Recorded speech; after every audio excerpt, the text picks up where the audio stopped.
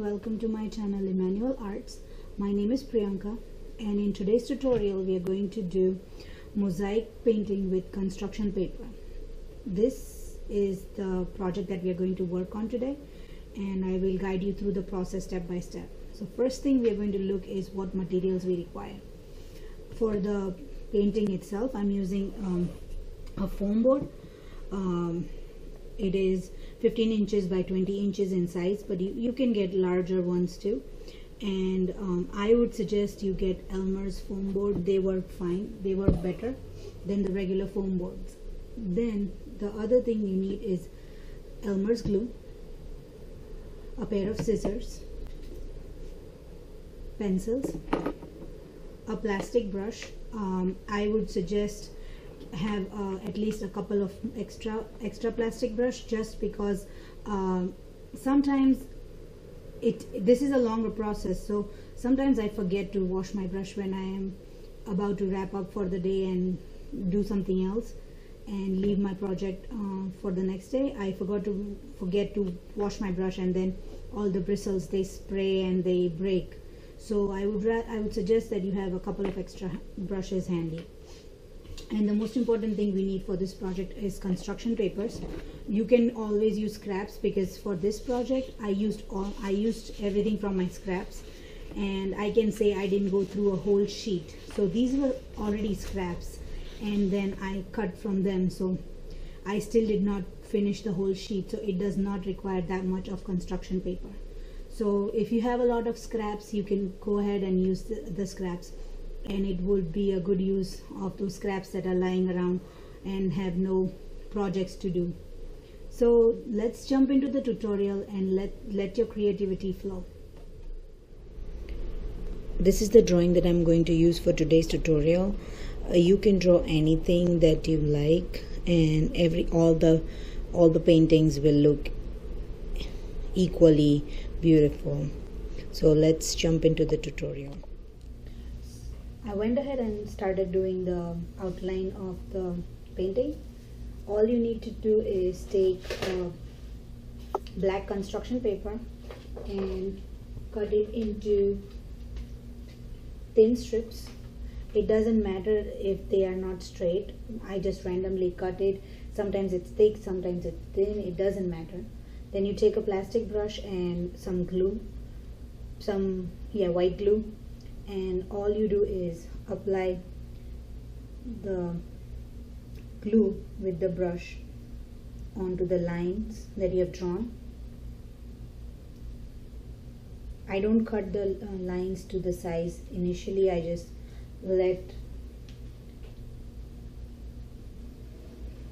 stick it and then cut it later on. So just stick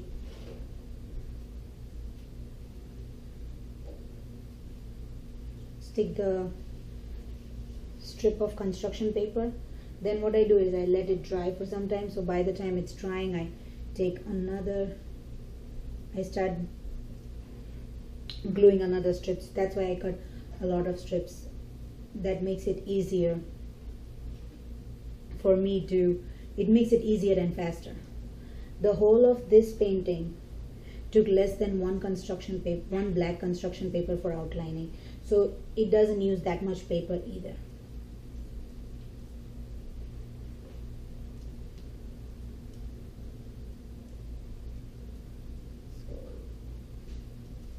Then take another strip of construction paper and stick it. Okay, and then I'll take a pair of scissors, lift the first one, and cut it off where it needs to be cut. And that's as simple as it gets. Then for the round one,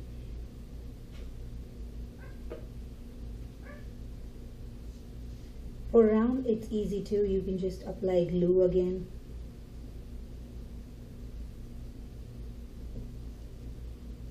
Apply glue in little part, take the strip and just maneuver the strip according to the design. Then you can, once you have reached where you ended the glue, you apply more glue and continue.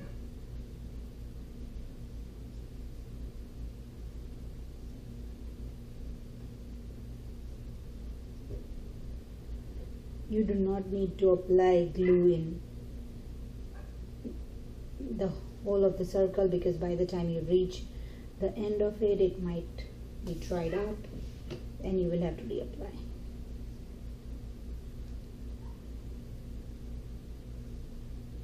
Okay.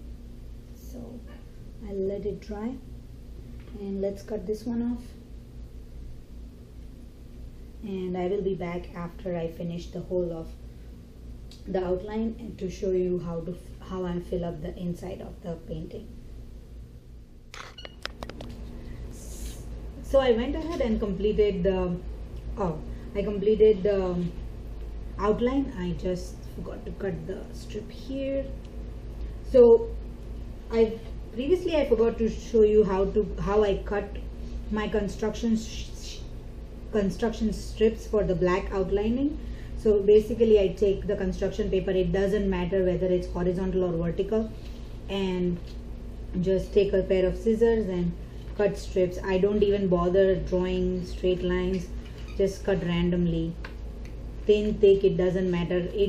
They're uneven, which unevenness makes it look better. So I just cut strips.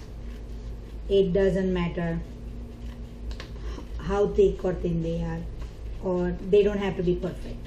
Okay, so this is how you can cut it: horizontal if you want shorter and vertical if you want it longer. So this is how you cut the strips for the outline. Now for the inside of the filling up, I'm cutting another construction paper. For my drawing purposes, I'm using red, yellow and orange for the part that I'm going to show you.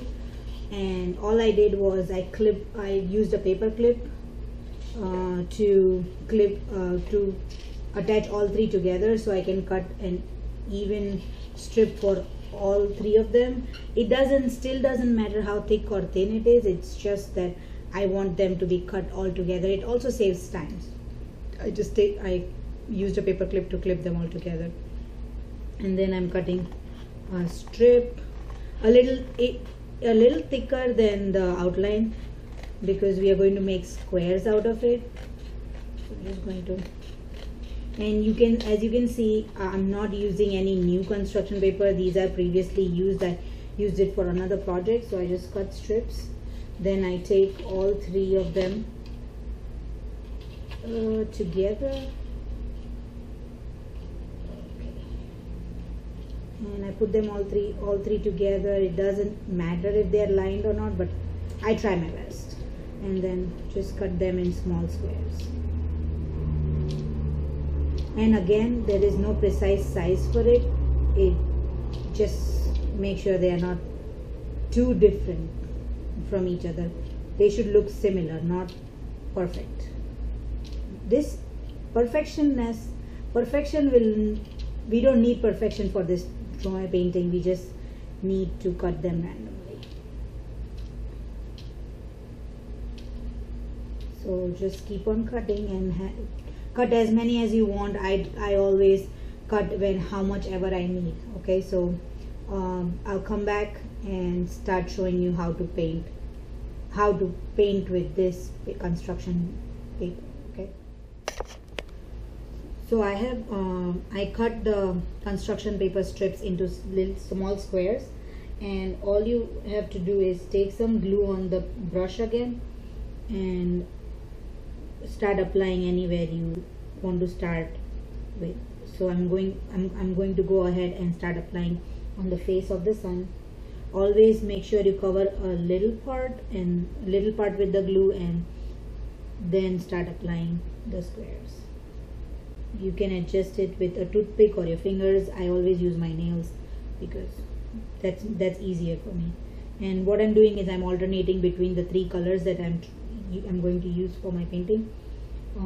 for the sun. So I'm just applying more glue, and all you have to make sure is that no two same colors are not next to each other. So even here you can apply red or orange, but not yellow right here. So, and it's not like, if you have to, you can, but make sure that it's not like it's not the same in one line. Sometimes it's okay because it's a whole painting as a whole and not just one part, so it will get covered up, but not all the time, or it will give you stripes. So just, and I always pick up the small squares with a little bit of glue that's on my brush and apply. It makes it easier and faster, and it's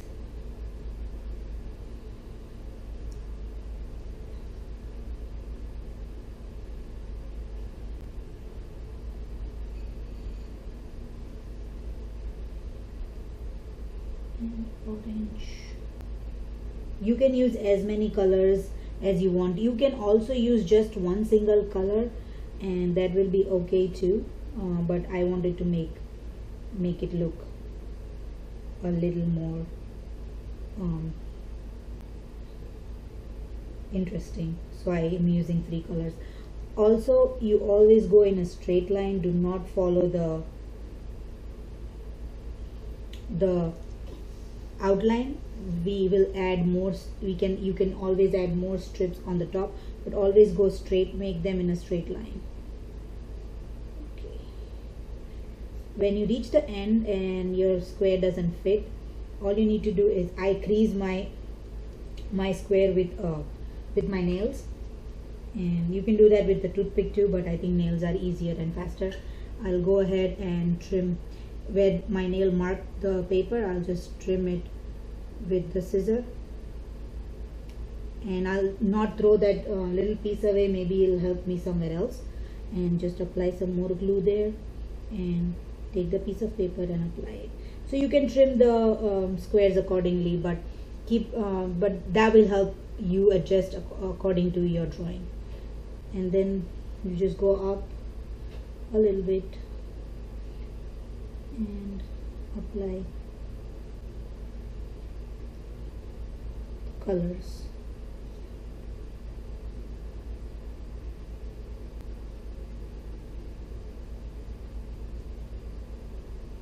Okay, so when I come here, my square is going up here, out here, so I'll just crease it here, peel the square off. And when it's not yet dry, it's easy, it'll come off easily, but once it dries, the glue dries, it will not come off easily. So again, I crease the corner of my square. I'm going to cut it a little bit. Again, I'll save that piece too. Somewhere I'll use that. So just apply. And always make sure you leave some space between the squares. And then red again. So take red, put it here, crease it again, and take my scissors again, cut it off a little bit, and use the piece that is required. Always make sure you add more glue when you pick it up, because then it will not stick again. And you can also adjust it with the back of your brush. So that's how you do this painting. I will come back with the final painting and make sure that I've colored everything, and I'll show you how it looks. So here is the completed painting of paper mosaic, and it took me a week or a week and a half to complete this project, but it did give me a sense of relaxation. It took me into this meditative mode while doing it, and it just took me out of all the thoughts and everything, and just made me focus on this painting. I am so happy with this painting. This is by far my favorite project. and how these days the adult coloring book and Zentangle give people a peace and sense of relaxation and take them away from all the world's frustrations. This painting did that for me, and I am really happy with this painting. I only worked say 2 to 3 hours a day on this painting, but it just made my day, and I am simply in love with this project. I also have another painting which I have made it on a larger foam board, which I'm going to show you.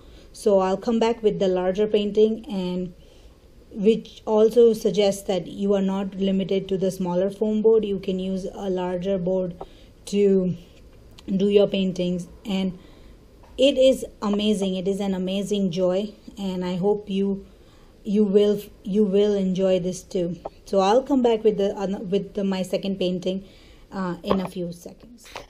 So this is the second painting. Actually, this is the first painting that I made with the technique of mosaic construction paper, and then this painting inspired me to do the one that I showed you on the tutorial. So here in this painting, I have used different shapes of construction paper. Like I cut for the background, I used strips, and for the leaves I used random shapes, and the same way with the bamboo trees I used random shapes. For the hair of Buddha, I used a circle punch to cut out circles from the black construction paper, and then covered the hair with the black circles. And for the face, I used the squares, face and the body. And for the wall in the background, I used rectangles. And for the moon, I used straight strips. So you can use different shapes and different techniques. I even used I even cut just small thin strips to show the branches for the bamboo trees. And for the flower, I cut the petal. I used the petal punch to cut out and made the flower. So you can use different shapes too for your painting. It is not necessary, and you're not restrained or limited to just the squares. So this is one of the other projects. I hope you enjoyed this tutorial, and do give me a thumbs up if you loved my tutorial. Please subscribe to my channel for more fun projects, and get your foam boards and scrap construction paper, and let your creativity flow and do any painting that you want. You are not limited to just a few things. Sky is the limit for this thing, and you can paint anything that you want. Please do subscribe to my channel. Give me thumbs up if you like my tutorial, and also follow me on Facebook, Instagram, and Twitter for more updates. Thank you, and have a good day.